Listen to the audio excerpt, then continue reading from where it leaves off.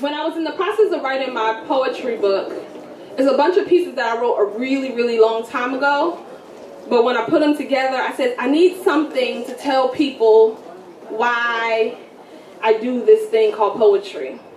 So I wrote Why I Write. All right. I was just 11 years old when the pen was given to me. Given to me to set my voice free. This quiet little girl who obviously had something to say. But my daddy always said, children are to be seen and not heard. And he wouldn't have it any other way. So poetry became my outlet to release stress. And now I use it to bless anyone who hears me. Never was it meant to be sold. Just a view into the soul of a scared little girl whose poetry made her bold. I borrowed a blank piece of paper from my neighbor. The pen became my savior. The ink changed my behavior and how the world heard me.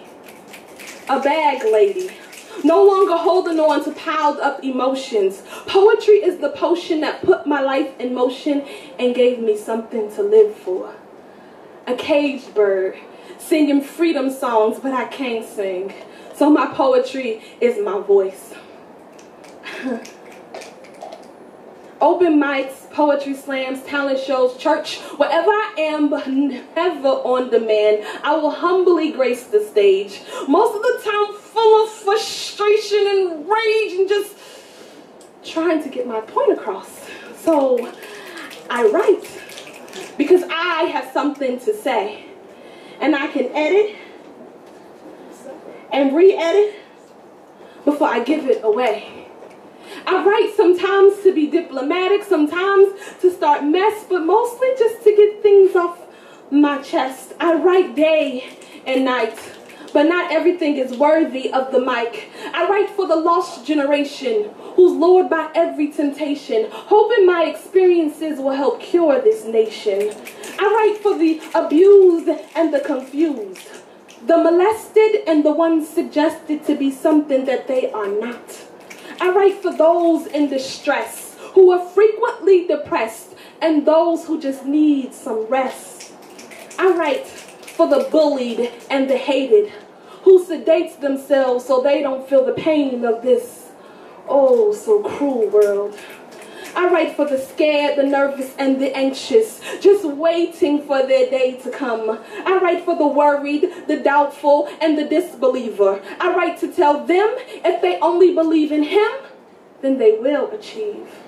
I write asking for grace, so that one day when I leave this place, I can see my true Savior's face. I write for men, women, and children in pain, yet society say they have nothing to gain.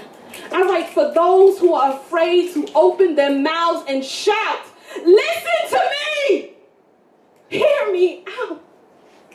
I write for the people without a voice who feel that they do not have a choice so that they may one day rejoice.